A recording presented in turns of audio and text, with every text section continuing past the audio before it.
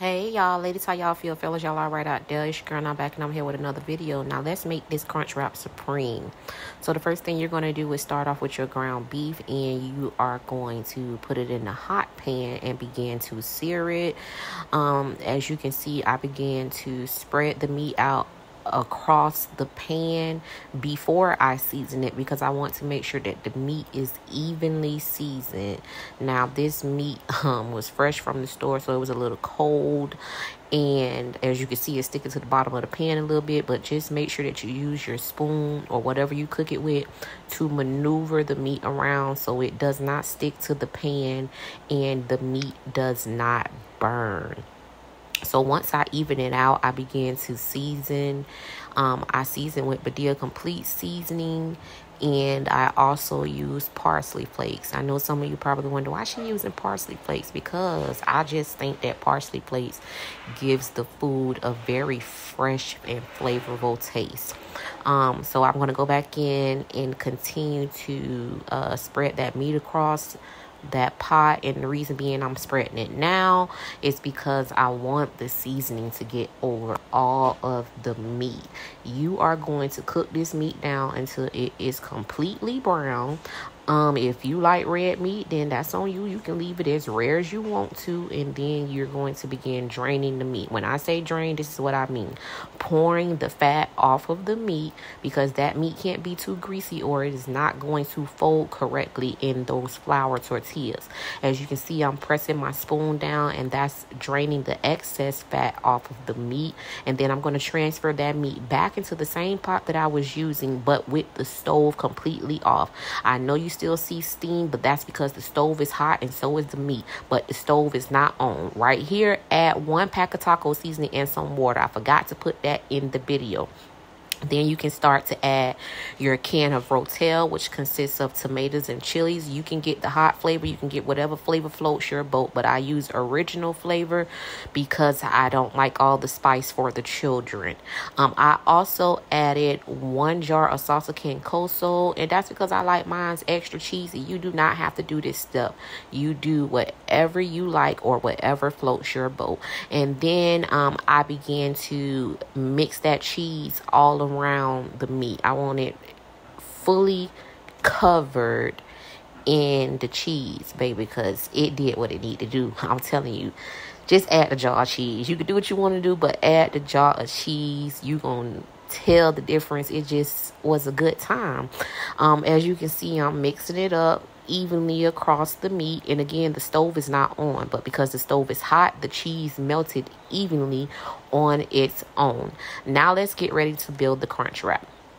You're going to start off with 1 flour tortilla, and it needs to be the burrito or the fajita size flour tortilla, because the little taco size, soft taco size one will not work for you. You're going to add some shredded cheese, and then you're going to add your meat mixture on top of the shredded cheese. Once you get your meat mixture on top of the shredded cheese, you're going to add your tostado taco, and you're going to place that on the top. On top of that, you're going to add sour cream. Now, I know some of y'all saying, I don't eat sour cream. Girl, add the sour cream, baby. It gives it a creamy texture when you put that heat on it, and it's just a good time. You will not even taste the sour cream. And then you're going to add some lettuce. Now, if you're nasty, like Kimmy said, you can add you some tomatoes, but I'm not a tomato fan, so I didn't add no tomatoes.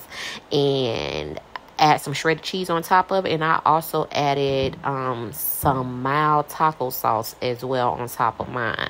And let me tell y'all, that was a good time too, honey. All right, so this the hard part right here for me.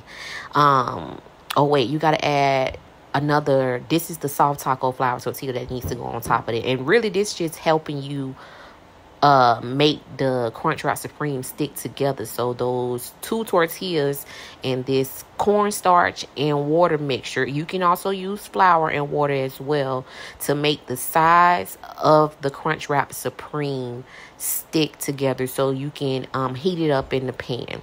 But this the hard part for me, y'all, is the folding. Like, the folding gets me every time. Even when I make burritos, I always fold it just crazy. And then not only that, every time I try to fold them, I always break the tortilla, y'all. So just take your time doing this part because you don't want to break the tortilla, because then you got to start all over again. And who wants to do that?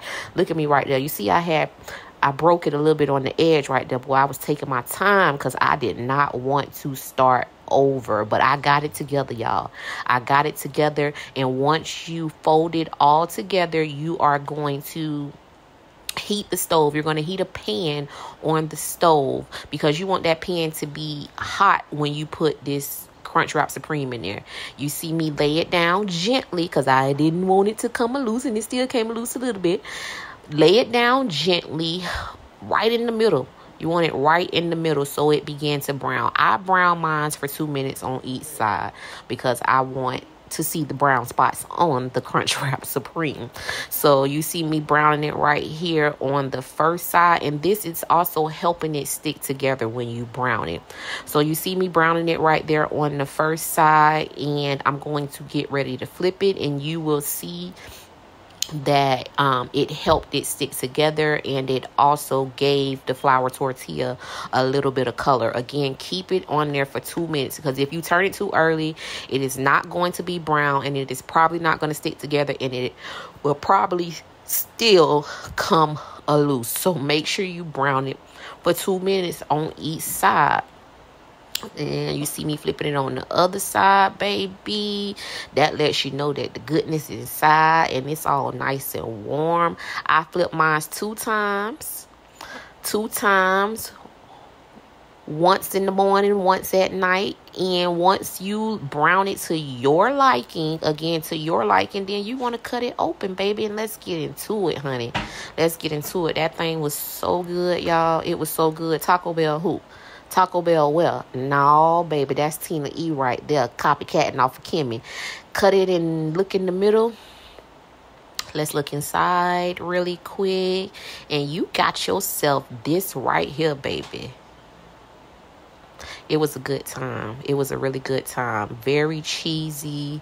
It was crunchy. It had texture. It just was really, really, really good. So the next time you want something different for Taco Tuesday night, make sure that you watch this video. Make sure that you like and subscribe to my channel. And make you a Crunchwrap Taco Supreme, baby. As always, I promise you won't be disappointed. Okay, bye.